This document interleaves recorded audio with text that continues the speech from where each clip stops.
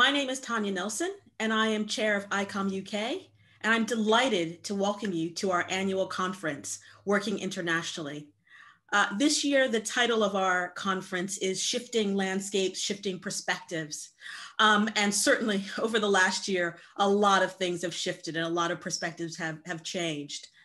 It was actually on March 12th when we had our last Working Internationally conference. We had it at Leeds Arts Gallery.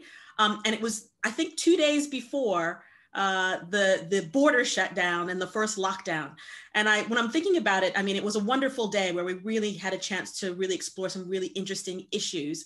But I remember taking a very crowded train from London to Leeds with no mask, no social distancing. I can't imagine that now. And I think from an ICOM point of view, we really are excited about the fact that despite all the challenges that COVID has brought to us, an opportunity we have is to be able to do this conference remotely with many more people involved over a 3-day period. We would usually have a conference of 1 day. So it's incredibly exciting to be kicking off this conference, which has, a theme. Today's theme is going to be around social justice. Tomorrow, we're going to be exploring museums and sustainability. And finally, we're going to be discussing the future of museums. So I think we've got a lot of great content coming to you over the next couple of days. Before we start, I just wanted to take an opportunity to, one, go over some housekeeping. So just in terms of this webinar, a couple of things I want to note. The format means that your cameras and mics should be on mute. So if you could just please, please just make sure you have your cameras and mics off. You can access the professional closed caption for the session by clicking on the CC closed caption button in the Zoom panel at the bottom of the screen. You can post questions to speakers using the Q&A function. Apologies if we can't get through all of your questions, but we'll do our best. You can use the chat function to introduce yourselves, and I see people are already doing that, so that's fantastic. Where you work, and you can chat with other folks who are in the conference. Just please note that everything in the chat will be saved and made publicly available, so don't post anything that you don't want to share publicly.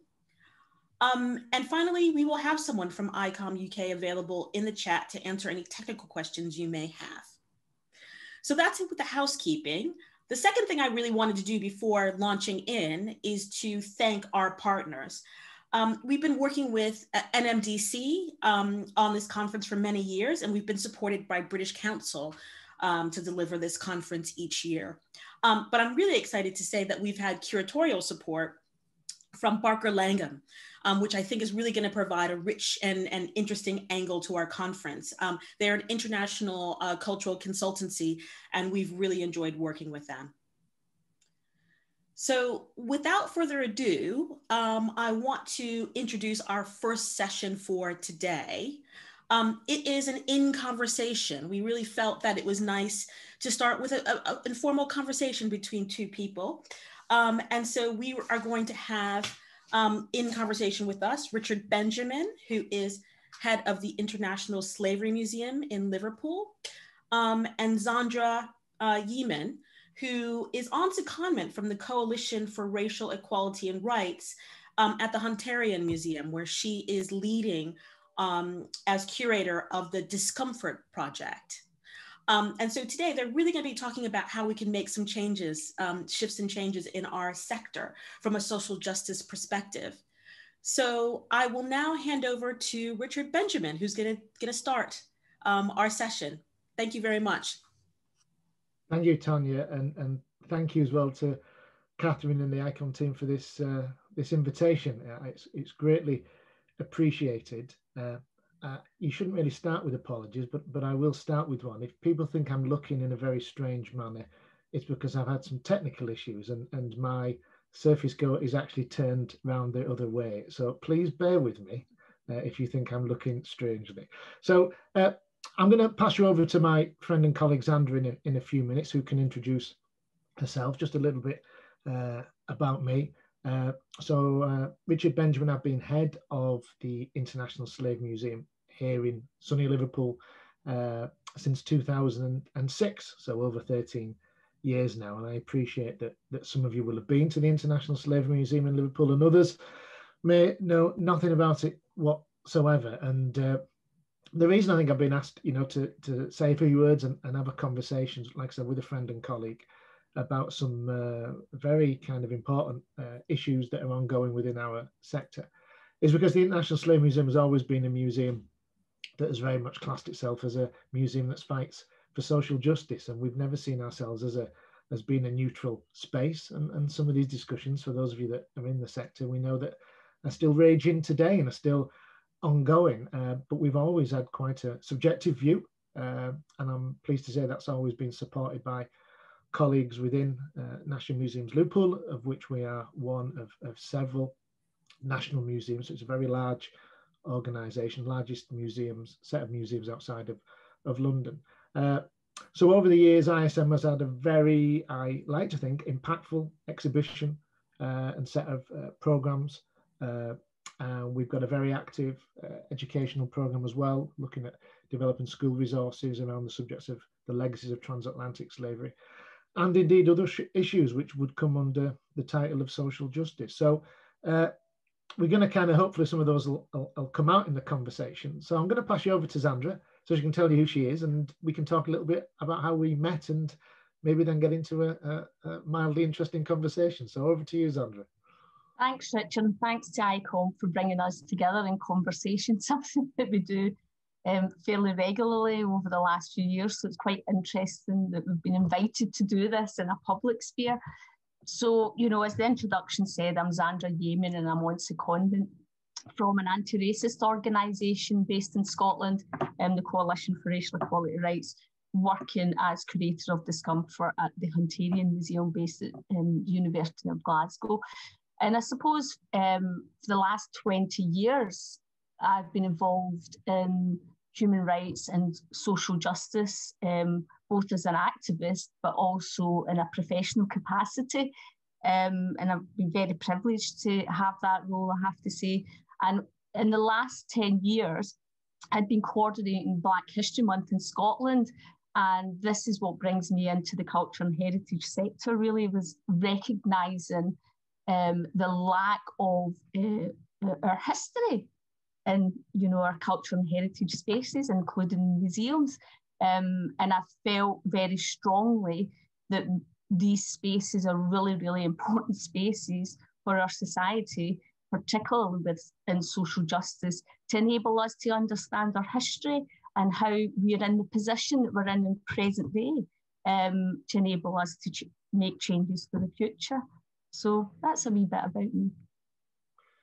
Zandra, just maybe give people an idea about kind of why we're actually kind of in conversation together and how we know one another. But we met many years ago when you, self and colleagues, used to come to Liverpool. This might segue us into that broader discussion about what community is that we often yarn about for many hours when we do talk. A lot longer than an hour it often is. So why did you come to Liverpool? And then what was that capacity? Well, one of the things that we used to do annually in October in Scotland was, as part of Black History Month, we would bring people down to London from Scotland to actually come to your museum, because there was no space in Scotland that actually told that story or made any connections to the transatlantic slave trade. And in 2007, the Coalition for Racial Equality and Rights hired a researcher to look at Scotland's links with the transatlantic slave trade, because it was never something that came out in discussion. And we had started walking tours about our built heritage way back in 2001, because we felt that knowing this history was really, really important within the anti-racist movement. And my first connections with you was bringing groups of people from Scotland down to Liverpool to visit your museum. And then I remember it was around 2014 I literally just rocked up at your door to meet up with you, because we were looking at organising a campaign in Scotland for a museum of empire, colonialism, slavery and migration. And you were great. I mean, you didn't know who I was, and, you know, we just kind of turned up, and you kindly met with me because we were doing a lot of research around, well, what does Scotland need? So that was around 2014, Richard, actually, and you gave us a lot of really good advice. And then we launched the campaign officially for the museum in 2017, which obviously we've had you up in Glasgow speaking to our museum committee, and, you know, you've been very supportive of our work. Well, look, not at all. I mean, I always thought it was a really interesting idea. And what, other than kind of, you know, getting on with yourself and your other colleagues, which always helps when you people who maybe share, you know, experiences professionally and personally, and that's maybe one of the things we can talk about, how our own maybe backgrounds and views have shaped what we do. And interestingly, after you had been down to Liverpool those many years, I started going up to Glasgow quite a lot. Like you said, you invited me up to speak. And what was interesting for me was to see how there were a number of cities in the UK who were having discussions like Liverpool had. Maybe Liverpool had had them earlier. You know, we had a transatlantic slavery gallery since the early 90s. And there'd been a long history of community activism leading up to even having a gallery or something that spoke about the city's role in the transatlantic slave trade. So, you know, Bristol, London and Glasgow maybe hadn't got to that place. But for me, the really interesting thing was museums often talk about communities, and we have to listen to our communities. And we often talk, don't we, about what that means, and it's actually different things for different people. So how do you see when we use the term community? Because you're now working within that museum field. Has that changed for you, your view on that? It's been interesting because I'm on the outside inside now, so it's quite interesting, all the conversations that I've been having over the last 6 months with museum professionals. And when they talk about community and you ask them the question, well, what do you mean? And I'll be quite honest, you know, it gets to the point where actually when they talk about community, what they're meaning is Black minority ethnic people. And I think we have to be very careful when we approach community in that way, because you're othering people. And I think what I see in Scotland anyway, what I see is a lot of short-term projects that get set up, and it's all with a focus of diversifying their audience. And I think there needs to be a lot more work to be done in that area. There has to be a lot more work when we look at, well, what do we actually mean by community, and who is the community that we're talking about? I think people just use that word and then they just think, oh, it's just like getting a group of people who are from a Black minority ethnic background into the museum and have a conversation. But my concern always is, where is the authority in those conversations? Is there, you know, what are the power relationships? You bring in people, extrapolating knowledge, you know, there's maybe not even opportunity for payment. You know, there's a lot of kind of complexities around any kind of community work. And is it actually consultation? Is it proper collaboration? You know, is there real listening going on here? You know, what happens about managing expectations? I mean, you know, Richard, you and I talk about this a lot, and we could actually fill the whole day just even discussing, you know, words like, well, what does community mean, and who is community, and how do we find who are the people that we're kind of talking about? I think that's a really, really good point. I mean, before I became head of ISM, no one remembers this, including my colleagues in the museum here. So I don't know what that says about my efforts in the period. But for 6 months, I actually was the community consultation coordinator for the International Slavery Museum and the Museum of Liverpool. And I kind of think in those days, it was about, you know, providing some tea and coffee, you know, going out there, meeting people, our audiences, and this is the big thing, telling them what we were going to do. It was kind of like, what do you think of that? And sometimes it was like, okay, but equally it could be like, well, no, that's not something that we as a community in Liverpool feel as if speaks for us, speaks about our lives. So moving on, I've always been very aware of that, of the head of the museum, that there is a power kind of structure here, and you just hit upon it then. And for me, when we talk about, community engagement, co-production and listen, there needs to be a change in the power structure. And a lot of us in the sector, and probably me included to a degree, will probably find that quite hard to do that. So have you got any kind of, like you said, inside, outside, inside? Is there any things that you think we need to be aware of, the pitfalls that could happen if we don't shift those power relationships? I think one of the things that I see is, there's a couple of things I suppose I could put forward, is it's things like time scale, simple things like time scale. So you have a time scale to achieve something. But if you're working with community groups, you have to be flexible. You might not, they're not going to always work to your time scale. So there's that to consider. There's also this attitude as if you're giving something to people, as if you're doing them a favour. There's always that kind of attitude that has to be kind of addressed, because why do people want to engage with museums in the first place? What benefit will they get out of it? There's issues around that you've got to think about. I think there's definitely financial implications on people. I think people should be recompensed for their time, for their expertise and their knowledge. And I think there should be transparency and honesty. When people are working with groups that we don't see as museum professionals, there has to be some sort of equity in that room when you're working with people, and equity around the who has the authority in the room. Where does that lie? Where does the power lie? It's not easy to give up power. I mean, I've done community engagement work pretty much throughout my whole life, and there is times when you're doing collaboration you can get frustrated and you feel I would be just quicker doing it myself.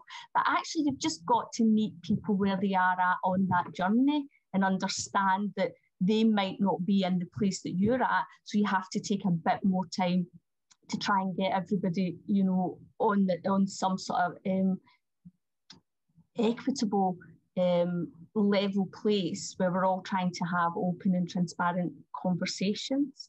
Yeah, I mean, again, something there, you've talked about expertise, and we were talking the other day, actually. Maybe this is one thing we disagree on. There's not many, but maybe this is one. And you said to me, oh, I'm not an expert.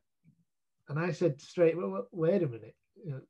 You are an expert. And was that because you kind of had been used to, when you've engaged in the past with museums or people in the sector, have you felt as if there has been this sometimes a bit of a barrier about who sees who as an expert or not? Because I would see you absolutely as an expert, as I would with what we class as community partners, because they're not this homogenous view of community. There's historians, there's people who are activists, they're professionals, they're business people, they give us our time, often without being paid. You're quite right there. So was that something you kind of have been made to feel, or you genuinely thought, well, no, I'm not an expert? I think one of the reasons I don't like being called an expert is I feel that what happens, and I suppose our focus here is museums, I feel what happens is it negates people's actual personal responsibility to do this work.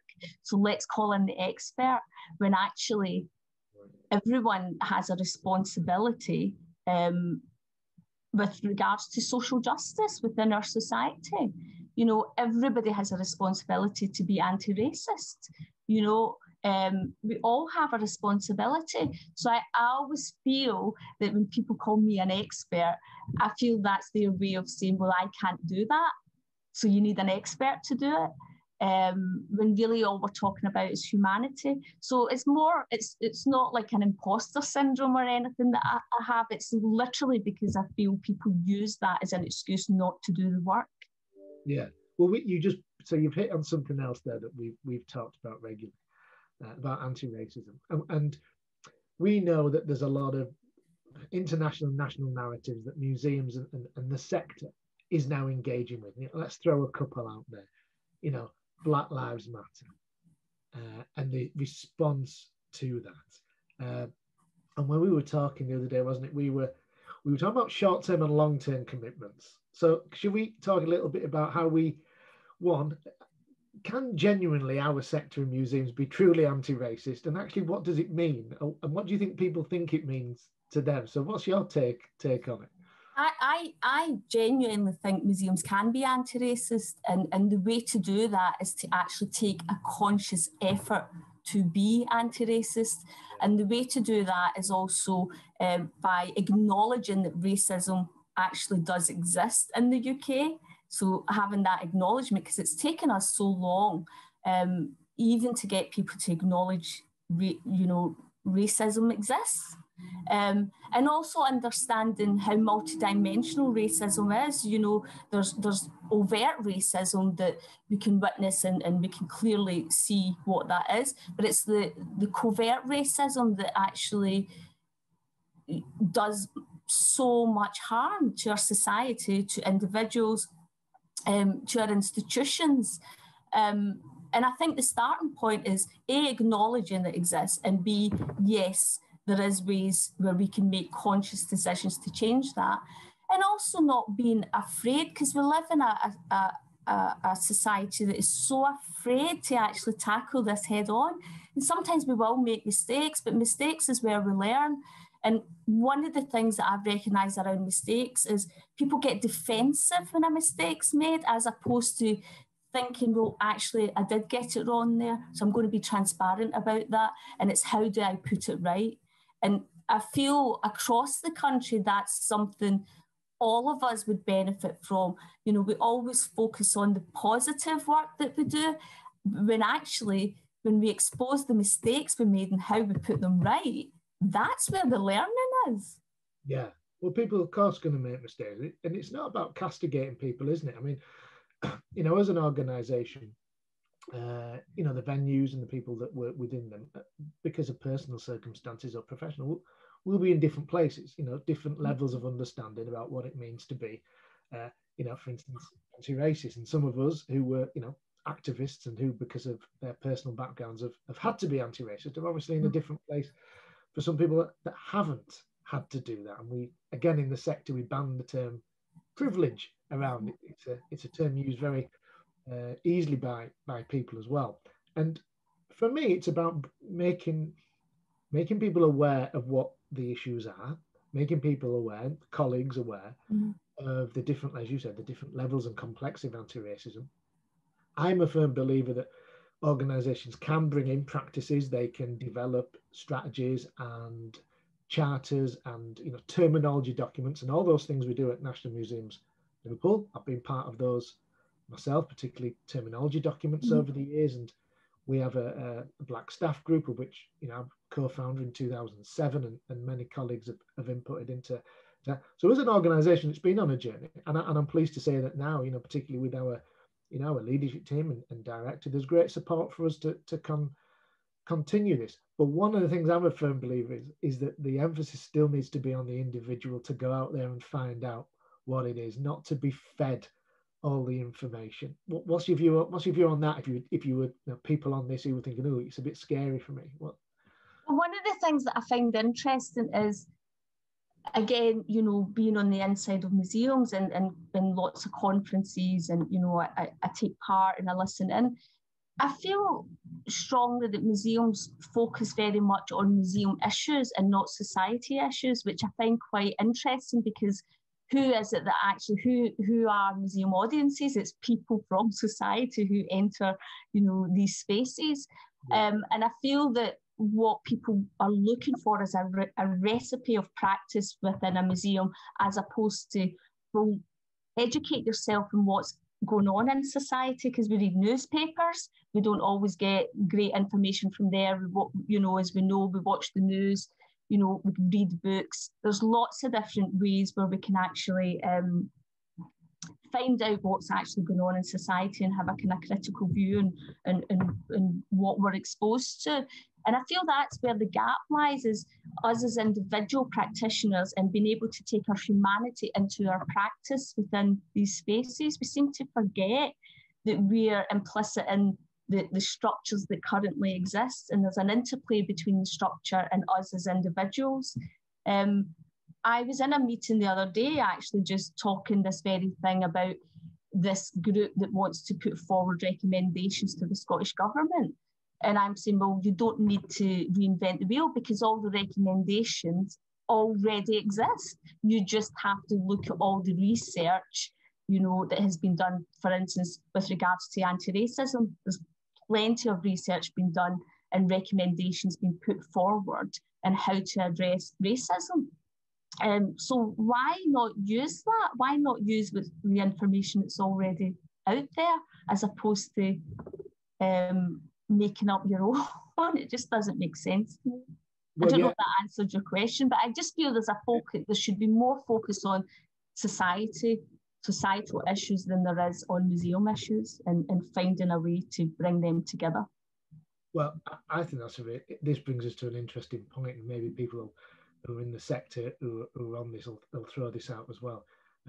Sometimes I get a feeling that as a sector, you know, when you start putting together, or it starts putting together, and that's a kind of fairly generic sessions, workshops, conferences, like I said, charter statements on these issues. Sometimes there's a view that here we go, it's started now. Now we're really serious, and that sometimes forgets that there's been, like, you know, generations of people who have been anti-racist activists. You know, decolonization didn't start, you know, 12 months ago when people in the sector started talking about it. You know, Black Lives Matter, you know, it's not a moment. These are movements. These are movements. These are things, you know, we've been part of the movements, and other probably people on this call have been part. And sometimes I think that can be a frustration for me, that, okay, the sector's ready now. Here we go. What's your, I mean, again, from the outside inside, do you get that sense? I mean, I feel very privileged in the situation I'm in because I am at a university museum. So there's resources there, there's support from leadership, you know, because none of this stuff will work in museums if leadership doesn't back it, you know. And it doesn't mean it's perfect because, you know, I'm curator of Discomfort. There's a lot of uncomfortable conversations. But the point of that is that these conversations do not get closed down, or they should not be closed down, and they're unfinished. You know, one of the issues going forward, I think, I mean, I have to stay positive, Richard. We have to, don't we? Because we've been around a long time and we've been part of movements for a lot. We've seen things spike and we get all excited and we think, now they're listening, it's going to happen. And then, you know, something else takes precedence and, you know, becomes the topic, and then we get forgotten about again and we have to start from square one. But I really do think there is a change now. I have to say, for the first time in 50 years, I think, I mean, in the 20 odd years that I work professionally and the work I'm doing, I've not seen anything like this, to be honest. So I really do think there's a real opportunity here for us to drive this forward together. And to try and build some bridges of trust, you know, that can carry the weight of the truth that we're trying to deliver, because all it is about our history. I mean, that really is what it's about. And I do think, I feel very positive about what's going on now, but one of the things that really has to be addressed is things around timescales. You know, short 2-year projects are not going to achieve what we want to achieve. You know, this work has to be embedded within institutions. It has to come from the top. There has to be clear leadership in going forward doing this work, because it's forever. Yeah. You know, it's not going to come to an end and then, well, that's it, we've done it, we've decolonised, that's great. It's not going to end like that. I wish it would, but it's not. There isn't like, hey, we've done it now, is it? And this is another thing that we both chatted about, though, wasn't it? Was the longevity of, well, a project end. For a start off, I've always been someone, you know, projects, of course, can take organisations forward, but they end. You know, you know, you have Gantt charts and that's it. They're finished. And in one sense, there are a lot of museums, and outside of the sector, there are a lot of organisations who are advertising research roles for 6 or 9 months, for instance, in the world that I'm living in, for instance, to look at the history and the connection between the organisation and transatlantic slavery. Now, as we were saying, that's something that's, in one sense, is embedded, isn't it? It's in the DNA of an organisation, and that doesn't mean it necessarily should stop. Mm-hmm. So I think you know, I mean, we've, you know, the Black Lives Matter statements online and in certain venues around the country. For me, in the next 6 months and 12 months, it's whether they're still there. Because, like I said, if they're taken down, people might move on. What do you think we need to do then to make sure that they don't just take the panel down, that there's something left? Yeah, well, what's going to be interesting, I can speak for what's going on from an anti-racist perspective in Scotland. Every institution that put out a Black Lives Matter statement in Scotland, we have recorded that, and we will be revisiting them in a year's time to see what they've done. So, you know, there's activists out there who are keeping an eye on that. Now, I know for some people a statement was a good thing. I can understand that for some people, putting out a statement was what they felt strongly about doing. I'm not sure how, I don't necessarily think a statement's enough, and maybe it's because I'm old school. You know, I've lived a life where there's been a lot of talk and a lot of statements being put out there, but actually what we need is action. So I'm quite cynical about statements, I have to say.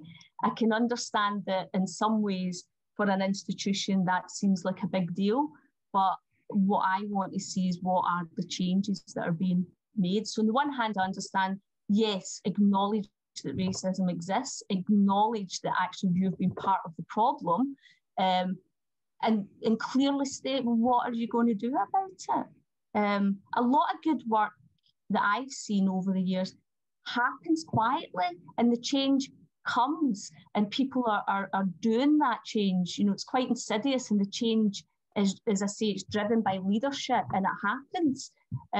We don't always have to make a statement about it. So I'm not sure if I'm expressing that right. Do you understand, Richard? Like, I've seen over the years lots of statements, but I haven't seen any change. Yeah, I mean, it in one sense, it's like, friends and colleagues and historians from Liverpool who, when Liverpool made the city made an apology for its role in the transatlantic slave trade, there's two sides. It was like, well, okay, it's positive that I think still one of the only cities that's ever done that, but it's what you do, isn't it? I mean, well, what does apology mean for people who are still on the receiving end of racist perpetrators? What has that apology actually done? I can understand the symbolism of an apology. Yeah. But what we need, along with symbolism, is we need action, and sustained action. And for that action to be sustained, it has to be something that's embedded in everything we do. You know, as I said, there has to be conscious efforts for change. And it's not easy. Yeah, no, not at all. I mean, I would say in Liverpool, I mean, there's too many examples to know, but one of the changes, it was sadly because of a horrendous incident, the racist murder of Anthony Walker, and the Anthony Walker Foundation in Liverpool. I'm a trustee of that, and they do marvellous work on educating people on hate crime in the city. And there's been, support from Liverpool City Council as well. So for me, as a trustee, and you often from the inside, you realise how these organisations struggle financially, and there needs to be long-term commitment and support for organisations in cities who tackle issues, for instance, around hate crime. That's a legacy of transatlantic slavery. So there are, anybody here who's representing a city, one of the things I would say to you is, find out what organisations are working in the field of hate crime or something like that, and, make sure that they've got longevity. On that period discussion, and again, we talked about this, didn't we, there were those organisations, so the Hunterian or NML and other organisations that have people who have personal experience and professional, and who are able to help. They're not the oracles on everything, but they're able to help the movement of the organisation. But the reality is, a lot of organisations, and then maybe a lot of independent museums, etc., they don't. So and I'm not saying I have the answer here whatsoever. Maybe someone gives me the answer in the chat. But for those organisations that are still, I mean, the sector's not diverse and particularly inclusive still. We've got a lot of work to do generally. But for those museums that have no diverse staff, have you got any kind of advice on what they might do as a next step if they truly want to engage in some of the things we're talking about? I think organisations need to be very brave and this is where they can use the legislation and take positive action steps across the board with any groups that are underrepresented within, museums. I think there's ways of looking at, well, how do you gain employment? I mean, there's lots of stuff out there that's actually really good. It's just that it's never followed through. So again, it becomes these projects that are set up. I mean, I know that there's some good stuff happening where it is looking at bringing, people through to work within museums and become museum professionals, but not going through the usual route. So it's not about having to go to university to do a degree in museum studies. There's other ways that you can bring people into institutions. I mean, I'm one of them. I'm an example of it. I'm an activist, and I'm now working within a museum. So, my background and my qualifications are on citizenship and human rights. So there's other expertise that can be brought around the table. And there's also the issues around class. I mean, I find it really interesting.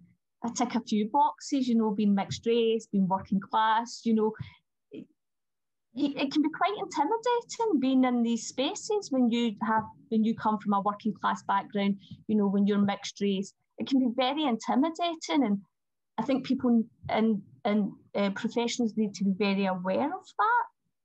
Yeah, no, absolutely. And, you've just said then, alluded to the fact, we said this before, that, museums, they need to be reflective of society generally and the communities that are around them. And often that's difficult. These are buildings that have never meant to be particularly accessible to, the rank and file members of the public. So it's, it's hard when you're now trying to turn some of these quite imposing spaces into spaces that are, people want to actually go and visit. And we're having, it's a big part of our own project. We're embarking on the next phase of our journey, major capital transformation project of the Slave Museum and the Liverpool waterfront. And, the centre of that project is the Dr. Martin Luther King Jr. building, which was the old Dock Traffic Office. And it's an incredibly imposing building. So once we get the funding, what you do inside will be all those things we talk about, but actually getting people into it still, it's a really imposing building, and getting people down to the Royal Albert Dock, who have not tended to go there, particularly members of the Black community in Liverpool. These are hurdles, aren't they? Even getting people into the spaces. I think there should be value in coming out of the space too. I think there should be just as much equal value about any outreach work that can be done, whether it's going into schools, whether it's actually going into different community centres, or there's lots of kind of things we can do to think outside the box. But I do think issues around employment within the sector is very important, and also these short-term projects, who are in these short-term projects, because that would be an interesting study, because I think especially with what's been going on now, you will find there probably is an increase of Black minority ethnic people working within culture and heritage, but it will be short-term projects. Yes, it's not, it needs to be that commitment for long-term, isn't it? I mean, look, we know the sector's not diverse, but there's a lot of us who are working towards that. But as I often say to people, and we have an equality, diversion and inclusion group at NML, which is a positive move, but it's about having inclusive practices. So even if there were full-time and permanent roles for members of the Black community to apply to for those life skills and who have those life skills, etc., you need to be an organisation where they want to stay. And that's another level of complexity. Maybe we're not going to have the answer. No, I know. I mean, there's a lot to do, and there's a lot of things we can do. I mean, around looking at community curators. I mean, another thing I recognise is people think by doing this kind of cross-pollination work, where you're bringing lots of people to be involved in, let's say it's an exhibition, that's not about minimising anyone else's expertise. So, I don't necessarily think it's healthy that one curator would work in silo on their own to put together an exhibition. That's a huge responsibility, and I think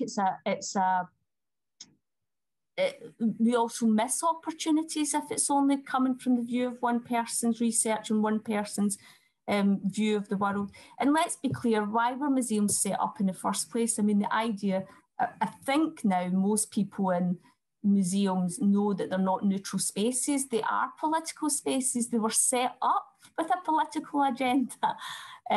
So I think we should be clear about that they continue a political agenda. It's just that we want to make it a bit more of a social justice agenda. Hey, well, look, Zandra, I'm looking at the time. It's always great speaking to you. We've got about 15 minutes left.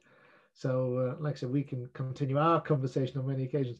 I see there's about 66 messages in the chat. I'm hoping they're all positive. I mean, look, are we going to be open to some? Are you going to be okay to maybe? Yeah, let's answer some questions. Yes, I'm just thinking the best way of doing that. I mean, I'm happy to.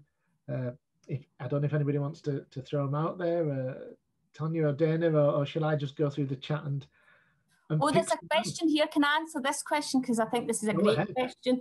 Do you think that Black History Month will ever end and we can then have 12 months a year of British history where all aspects of history, no matter race, etc., becomes the norm? I hope in my lifetime that happens. While I coordinated Black History Month, I never agreed with the concept that 1 month of the year was used to bring to light our connected history.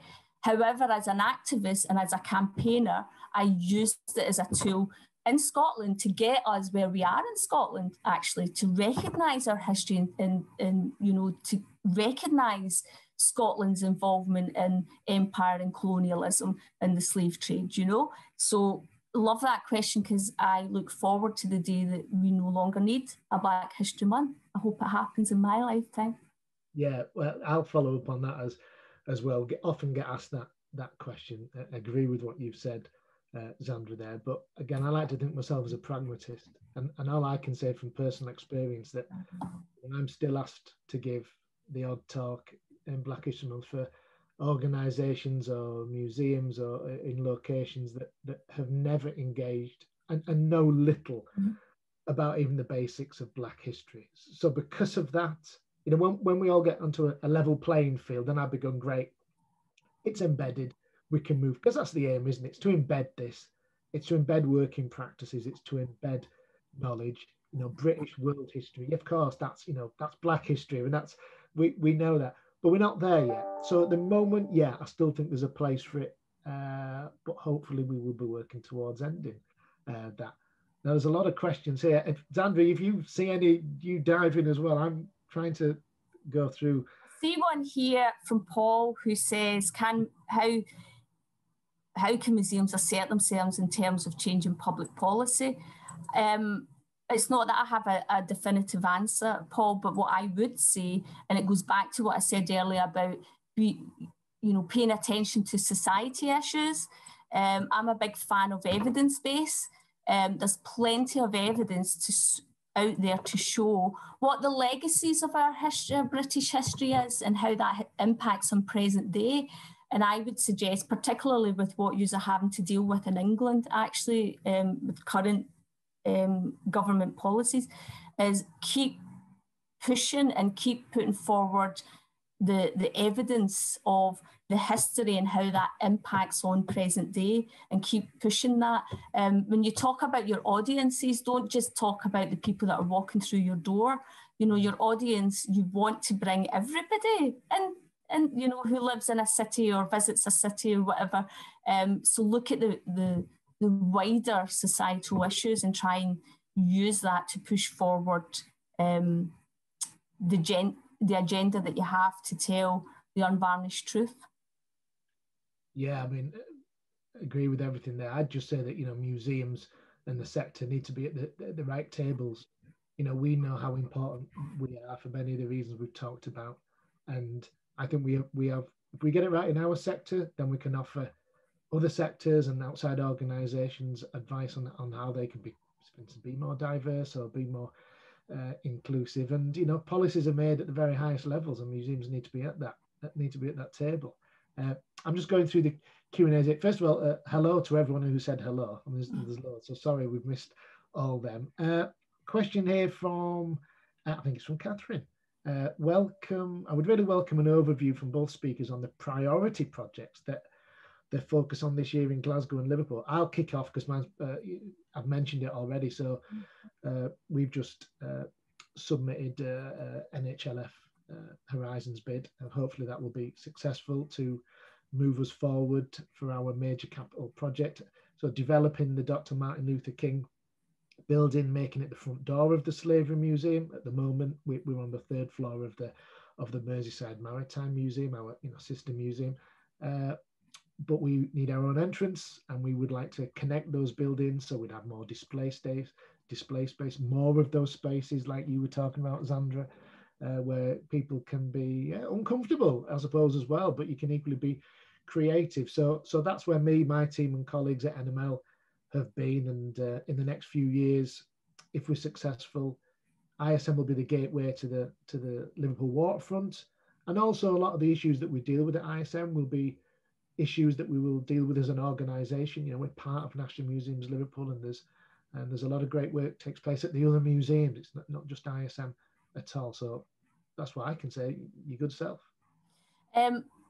It's interesting. That's a great question. Actually, there's 2 questions. I'll try and answer both. The first part of the question, you're asking what are the priority projects that you're focusing on. It's really been interesting for me. I'm 6 months in post, and if someone had said to me, Zandra, you're going to get your dream job at the Hunterian, but you're not actually going to get access to the collection, it's kind of like I've been offered this amazing opportunity to work in a changing museum, but actually you can't really get into focus on what you really want to do, because a big part of the work that I want to try and do is bring, is to bring community to be at the centre of what we actually want to do going forward. And the second part of the question, have you encountered any resistance to your work? All the time. It's been really interesting seeing how the conversations have been going on for the last year. I should point out that the role that I'm in was put together before the Black Lives Matter protests and before the death of George Floyd. So these conversations and these changing museum ideas have been happening in Scotland for quite a long time. But what I think is interesting is that resistance, it's there, but it's changed. There is more doors opening, there is more people willing to sit around the table and have the uncomfortable conversations. So again, I'm going to end that positively, because we have to. If we're not positive about this, we're not going to. What would be the point in continuing to try and achieve what we're trying to achieve? Well, absolutely, isn't it? And I'm from a big organisation, and the will is absolutely there. And I think if people are willing to learn and educate themselves, then that's a hell of a good start. And I've never been one to kind of castigate people whatsoever. It's about trying to be supportive to them. And look, maybe I've been fortunate, but in Liverpool, and ISM is the result of, as I alluded to, many years of activism and work by particularly members of the Black community for decades before leading up to the Transatlantic Slavery Gallery in ISM, and great figures, sadly the late Dorothy Curier, Eric Lynch. There's too many people to mention here. And they're really not setting you up to fail. Why would they be? I mean, they don't disagree. They don't agree with everything we do, and they're great critical friends. But I always say to people that it's not on us and them. I mean, I've always really attempted to be incredibly open and them see me as a person and not just the head of the museum. Likewise, my colleagues and in the ISM team and beyond. And like I said, people might disagree, but they don't want it to close. They want it to expand and be better. So I've always been very fortunate, and I've always been very, very proud to be head of ISM, and I've always really welcomed the support that I've had from not just colleagues, but from members of the community and the activists and the historians. And that's back to what we were saying. You're working with people, and you're trying to fit in something that's all, we're working within an environment that are very oppressive structures. And you're trying to make a change without actually addressing the oppression that exists in the structures. And I think that's where a lot of resistance comes, is you're trying to be a changing museum, for instance, but actually not addressing the structures that make that change really difficult. And I think that's where a lot of resistance comes from. I think a lot of resistance also comes from language. You know, people are comfortable now using a term like decolonisation, but they're not comfortable using terms like white supremacy. And you can't actually talk about decolonisation without talking about whiteness. Yeah, as well. And that you can know, be uncomfortable, isn't there's it? always a resistance. So, you know, throughout my life, I've always seen the resistance to actually calling it what it is. So they like to find another word that makes it a wee bit more palatable.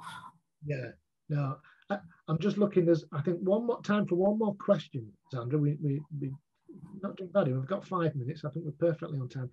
There's one here from Nigel, and it says the last one. It's easy to see how this is practical in the large institutions. However, considering a lot of museums are local history ones run by volunteers, how realistic is it that most museums can actually get involved in rectifying the inequalities in their collection stories? I will answer these 2 ways very quickly. One, go out and ask and seek partners who will be able to, more than happy to work with you on something. I can only cite myself, and Zandra as people that if anybody ever did contact us, we would be there willing to work with them in any way. And just going back to my first point, it's educating themselves. You know, especially if you're in an area where it isn't diverse whatsoever, lead the way. Go out there, find out what things mean, and if you then need help and assistance, it will be there. I also think a very important point to put forward to Nigel is also, I'd be curious what it means about how people can get involved in rectifying inequalities. Let's be clear here, when we talk about equality, we're talking about everybody. You know, we all have identities. We all, you know, the legislation, for instance, around equality is for everyone. So it's people that are making up a museum. So the responsibility to address inequalities impact on the people who work in that museum also. So when we talk about equalities, I think we have to be careful. We're talking about all of us. We're not talking about a group over there. It means everyone. So I would approach it like that in your museum, Nigel, in the smaller museums. You know, it's people that run them, and therefore they should and can be involved in addressing inequality. Well, Zandra, I'm looking at the time. I think we've got to end it there. Can I say it's been great, as always, chatting to you, and for you giving your time for those people that maybe. I hope it wasn't too boring for everybody. You and I just chatting as we do it. No. We'll ignore those. If it is, I'll ignore those chats and those comments. We'll just look at the good ones, right? But look, it's been great speaking to you. And all I can say to people who listen to this, do drop us a line afterwards. I'm happy to answer any follow-up questions that Catherine and Tanya and the team can pass on. So thank you very much for your time, everyone. And then, so I think we're going to be cut off and back to Dana and Catherine and Tanya. So thanks, Zandra. I'll catch up with you. Okay. Thank you so much, Zandra and Richard. And I think I can say on behalf of anyone that was most definitely not boring. It was a brilliant discussion. So thank you. Between you identified some really constructive and timely challenges for us in museums. I think about the need to relinquish control, about how we need to make a really conscious effort to be anti-racist in everything we do, how we need to focus on the issues that actually matter in society rather than getting very caught up in our own museum business and issues, and also about that really important move from statements and symbolism to actual sustained action in our practice. So thank you everyone who has joined us for this session. We're now going to move to a 20-minute coffee break, and then we'll return at 11:30, where our next session will be live from Queer Britain, where we'll all have an opportunity to hear a bit more about creating the UK's first LGBT+ museum. Thank you.